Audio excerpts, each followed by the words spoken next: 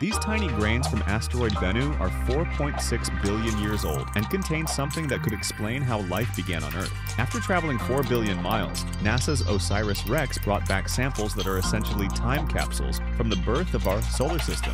Inside these samples, scientists discovered ancient salts and phosphates, the same chemicals critical to DNA and metabolism in every living thing on Earth. These minerals formed in an ancient brine, a salty water environment perfect for creating the building blocks of life, billions of years before Earth was ready for life. While Earth's original chemistry has been completely changed by billions of years of geology and biology, Bennu preserved the original recipe in perfect condition. This proves asteroids like Bennu delivered the essential ingredients for life to early Earth. We're literally made of stardust and asteroid chemistry. Combined with samples from other asteroids, we're building a complete picture of how life's ingredients spread throughout the early solar system.